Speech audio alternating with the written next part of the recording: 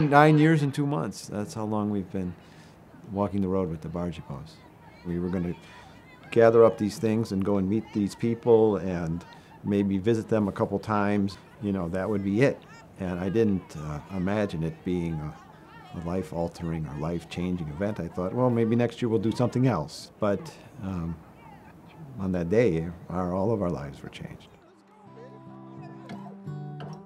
The reason we came to America is because of the Civil War, and more especially the Civil War came to the Crown ethnic group because the man who was the president for the country at that time, he's from my ethnic group. Civil War is very terrible.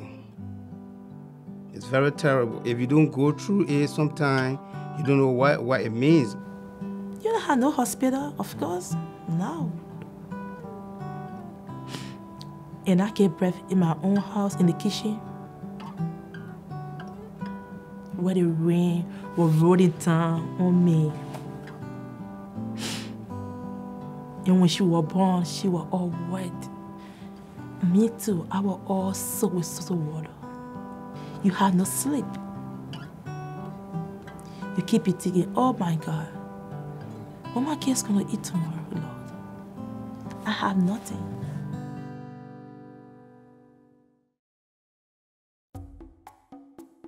The first day in the United States, it was so exciting and a little bit discouraging. The reason I said a little bit discouraging because when we got there first, we did not know how to establish. We did not have friends. I remember we stayed 3 days in the house without getting out because we don't know nobody and we doesn't have nobody here.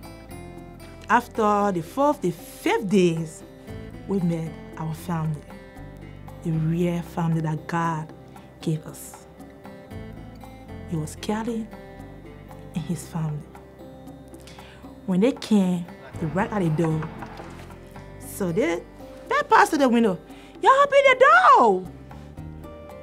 I looked at it, I said, Alfonso, who the people there again? So he said, go and open the door. Nice to meet you. Good to see you.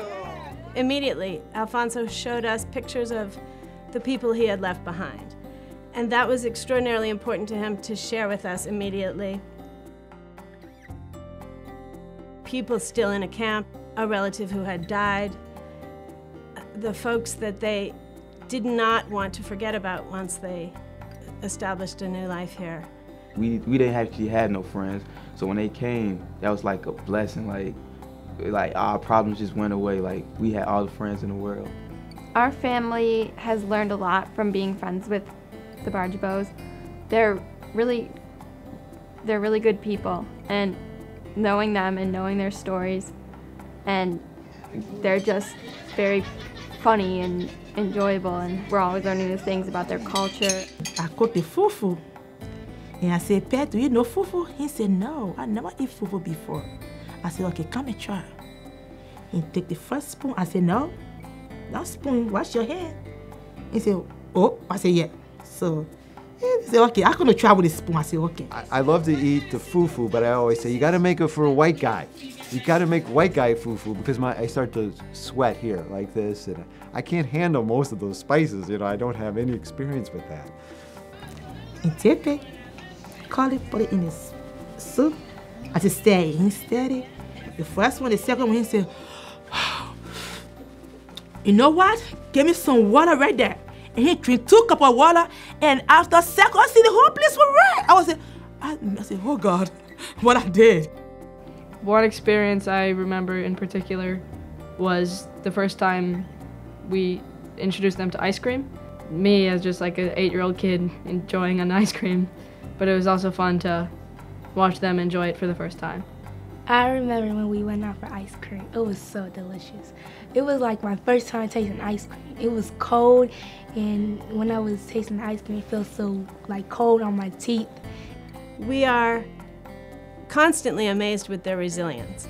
The kinds of things that they did not understand at the beginning, the kinds of things like how to find a job or how to learn about social services, even simple things like how to use a payphone, are all very simple and clear to them now.